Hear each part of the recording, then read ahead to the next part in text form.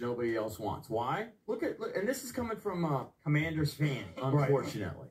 You're looking at an empty stadium, an owner that's loathed by the fans and the media, a guy that's haunted with sexual assault and harassment allegations that are still ongoing with no end in sight, a coach, unfortunately, that's lost 5 of his last 6 seasons, a team that starts a quarterback who was sleeping on his sister's couch a year ago, the star D linemen are punching each other on TV. One of the defensive players is involved in a tragic accident where he kills his girlfriend inadvertently, but he's going 100 miles an hour. A team that's won 1 playoff game in the last 22 years. A team that's won 10 games 3 times in the last 30.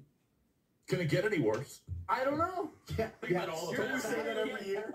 Think about all the bad things that have happened in the last 10 years. Anyone attractive, anyone with real options. Unless you're not. You give them money they can't refuse. I know.